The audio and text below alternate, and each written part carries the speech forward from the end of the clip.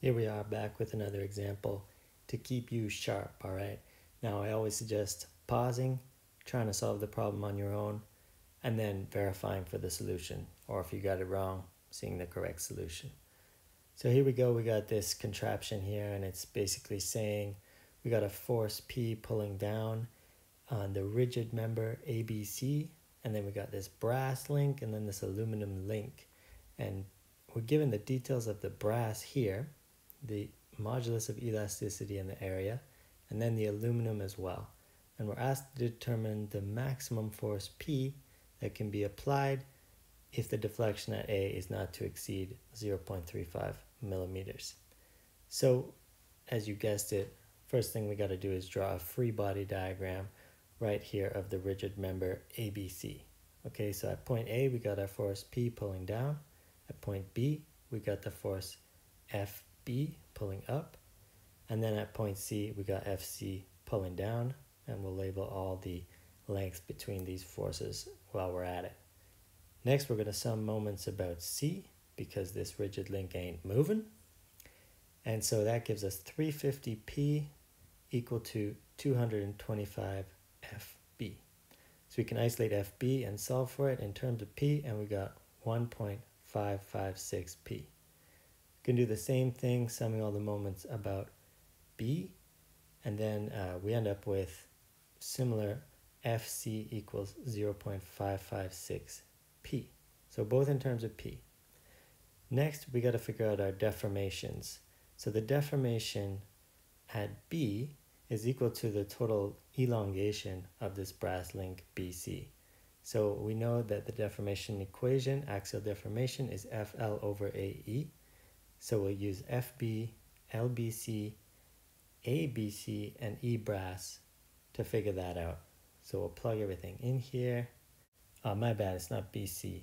We're actually talking about BD here, the brass link.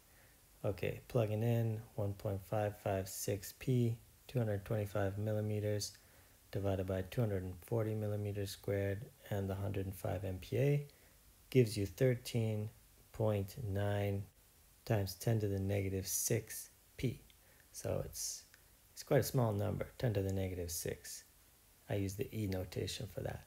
So next we'll do the same thing for point C. So the deformation at point C is equal to the elongation of the aluminum link CE. So we'll use all the aluminum properties. I won't rewrite the FL over AE, but I'll just start plugging things in here. So I got the 0.556P. Then we got the area of this, then we got the length, which is 150 millimeters, all divided by the area, 300 millimeters squared. And then this time it's the modulus of elasticity of the aluminum, which is 72,000 megapascals. Okay, so plugging all that in, it gives us 3.858 times 10 to the negative 6P. So that is the deflection at point C.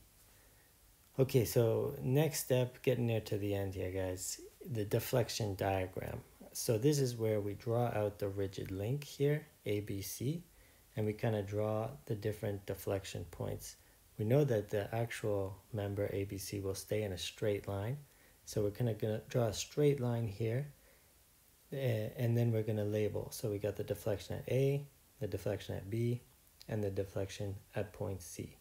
And there's a straight line between them, and we're going to do some trigonomic magic right about here. So we're going to label this angle here in red, theta, which is the same as the angle on the other side, if you remember your trig rules. And then we're going to draw this this blue line across, and we're going to make use here of the fact that we can label the third angle theta from the Z rule in trigonometry. And we're going to look at this triangle formed from the blue bottom and then all the way up. So here on the right side of this triangle is the deflection at C plus the deflection at B. And we're going to make use of small angle theorem. So small angle theorem says that the sine of a small angle is equal to that small angle. So we can say that theta equals the opposite over the adjacent. So the delta C plus the delta B divided by this length right here. And that's the length from B to C, which we look up in the figure. It's 225 millimeters. Now to get delta C and delta B, we just look at these highlighted values we calculated earlier, plug them in. So we get 78.87 times 10 to the negative 9 P. I'll let you solve that if you want to double check my work. I do make a fair amount of mistakes, to be honest. Check out the comments when that happens. So finally, last part here is that we gotta look at this green triangle I've drawn. So the green triangle, we're gonna rewrite this equation with theta.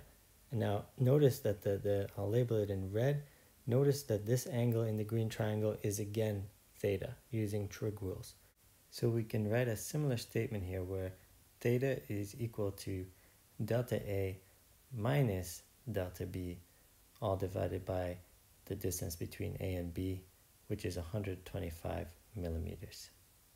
Then we can isolate delta A, because that's really what we're after.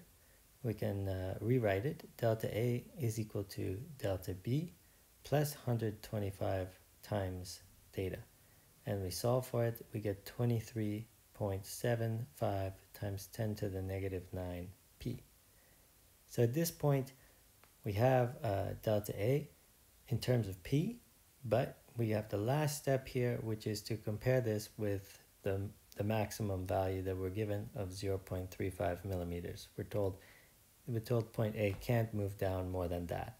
So if delta A equals 0.35 millimeters, setting that equal to what we solved for, we can isolate P and we get P equal to 14.74 kilonewtons. And there's our final answer. So we'll put it in royal purple. That's the color of royalty, you know. It's worthy of the answer. Okay, so I hope that's what you got when you paused the video at the beginning. I trust you did that. And yeah, just keep plugging away, keep ingraining this into your mind.